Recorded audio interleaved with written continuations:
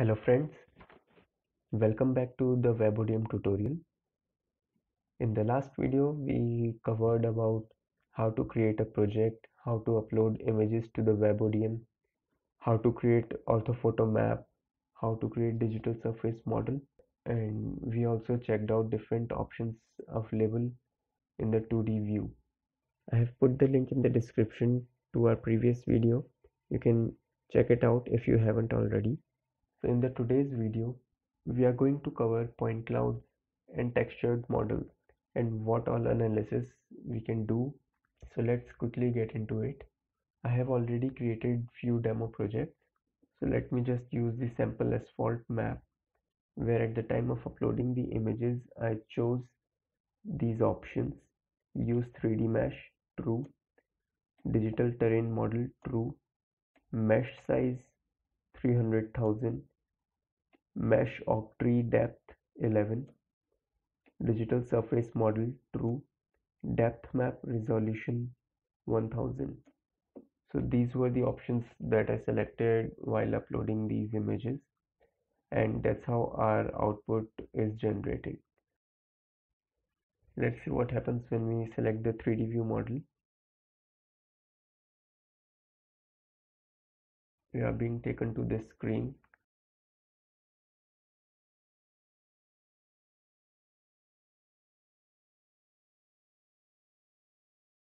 And now if you zoom, you'll be able to see it is a point cloud, and these are all individual points on the surface. Every point has x, y, and z coordinates and some RGB value. So let's see what all we can do over here. First of all, there is an option to show cameras. This shows the location from where the image was captured. So if you'll select one, for example this, it shows the details of the image.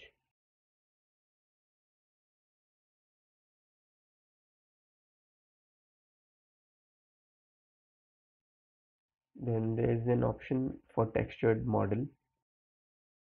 If you click over it, this point cloud would be converted into a textured model. It will take some time. A textured model is usually created for the representation purposes, but usually all the measurements are done in the point cloud. Okay, you can see over here we have converted our point cloud into 3D textured model, and that's how it looks. You also can download it using this option. The files would be downloaded in .obj format. So let's switch back to our point cloud and let's check what is there in the appearance. With the help of the appearance tab, you can refine the point cloud. You can increase the number of points present. You can also increase or decrease the field view size. You can also fix color and lighting.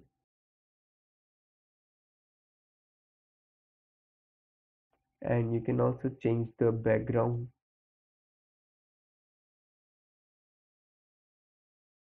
So let's just go ahead with the gradient. Alright, so after appearance, we'll move to the most important thing, tools. And we'll see first of all what all measurement tools are available. First of all, there is angle measurement tool. What we can do from this tool is we can measure the angle between two structures or two objects. We can mark 3 points. We can measure the angle between them. Alright, then we have the point measurement tool. So with the help of this tool, we have the x, y, and z information of the point. Next, we can move towards the distance measurement. This tool allows us to measure the distance between 2 points.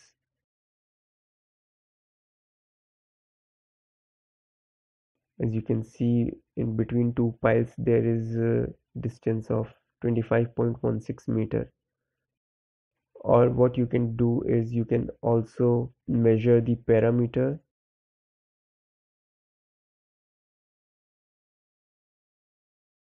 like this, and then you can also check in the scene. This is telling us the properties of all the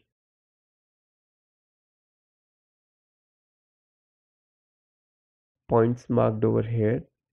So it is giving the X, Y, and Z location of all the points, and it is marking the distance between all the points and also the total distance, which is the perimeter.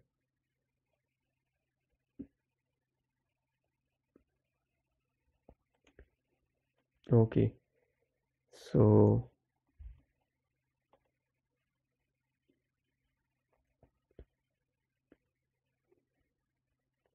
from the scene you can basically manage all the different layers we are creating. Measurements are created as a separate layer over the base map. Let me just hide those. Yeah, so let's move to the height measurement tool. It is again one important tool. Basically we can select 2 points. We can mark the first point on the object of which we want to calculate the height, and then the second point can be marked on the ground, and then it calculates the height. So it is one of the very useful tools. Then there is this another tool, circle measurement tool. Here you can mark one point as a center and then create a circle using it. So for example, I have created the circle around this stockpile,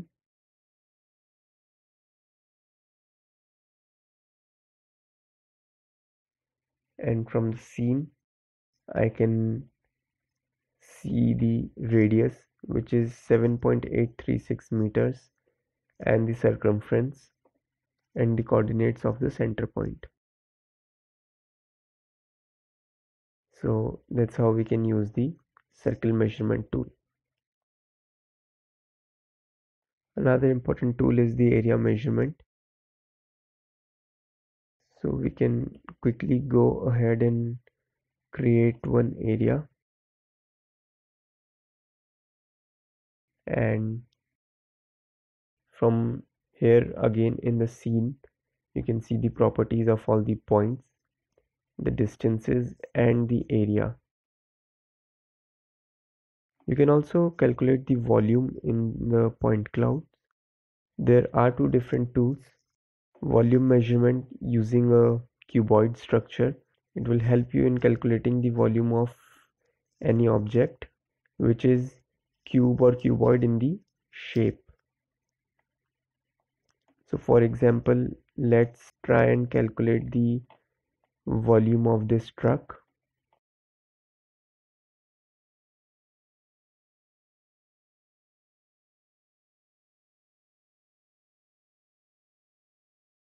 These volume measurements are not so accurate in the 3D structures. Reason being, it is calculating the volume of this whole cuboid over here. So as you can see, now it is giving volume as 28 meter cube with other details over here. But this is not the exact volume of the truck. It is also including this extra area. It is calculating the volume of whole cuboid. So that's one of the issue. But if your structures are like buildings, then you can use this tool very well.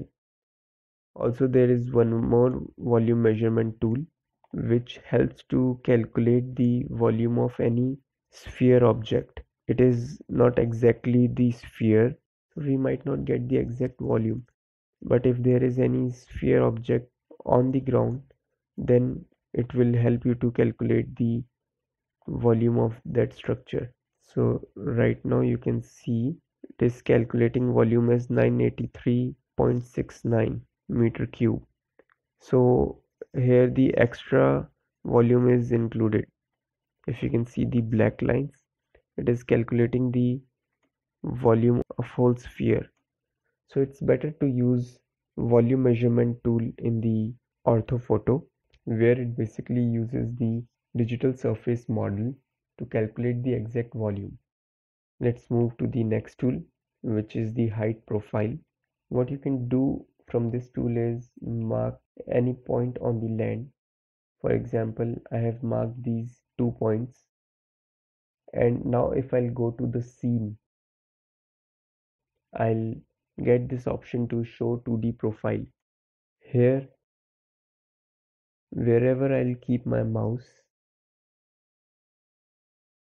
it will show me the points and give me details of those points.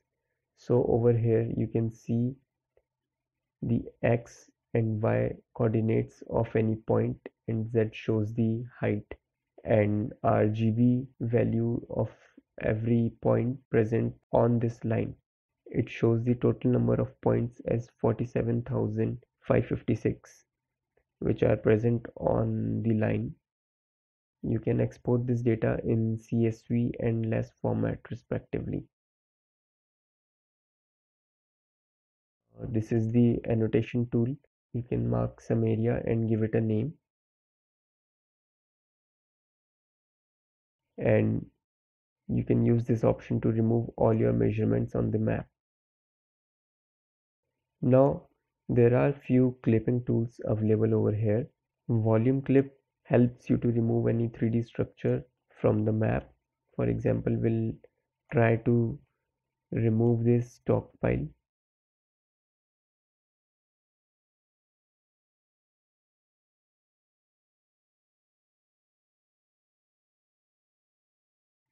Yeah, so there are two options.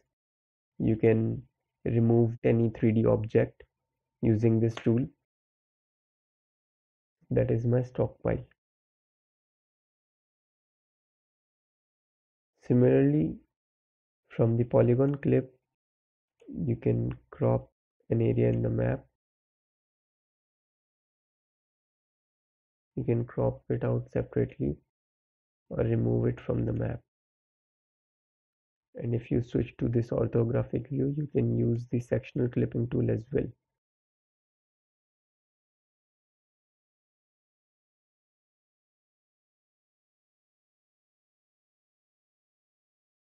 Scene tab is also a very important part. From the scene tab, you can export your measurements, annotations in .json, DXF, and pottery formats.